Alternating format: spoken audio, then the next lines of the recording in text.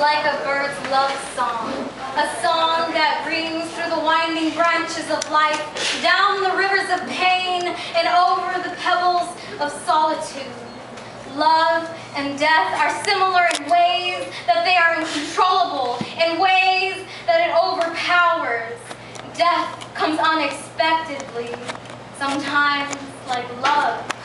When you lose someone, it's unbelievable and utterly surreal. The news is like uprooting a tree that has lived by a river for years. Oxygen, not good for its roots.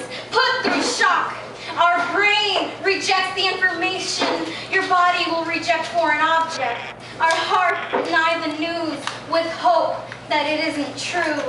Maybe this denial comes from deep-rooted love for that person.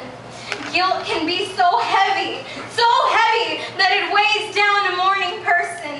The way that love in a toxic and tonic relationship is endured through self-guilt, self-examination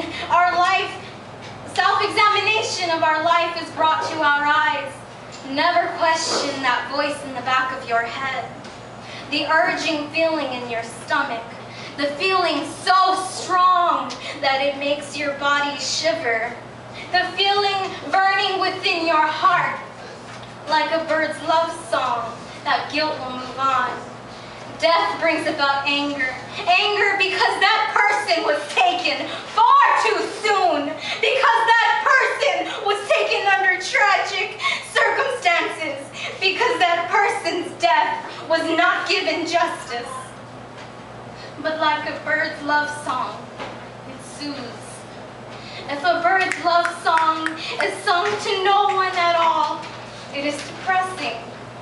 When your heart skips a beat and you hold your breath because it's going to be okay. Death is depressing because you've lost someone. When you lose someone who's made an impact on you, when it's a family member or a friend, it doesn't matter who it is. Because in some way, you've shared your life with them. The death of a believer of a higher power is bittersweet, like the way moonflowers blossom and die. Sweet in that there is hope, hope to see them again. Bitter because we miss them for now. But like a bird's love song, it's through our love that our hope is carried.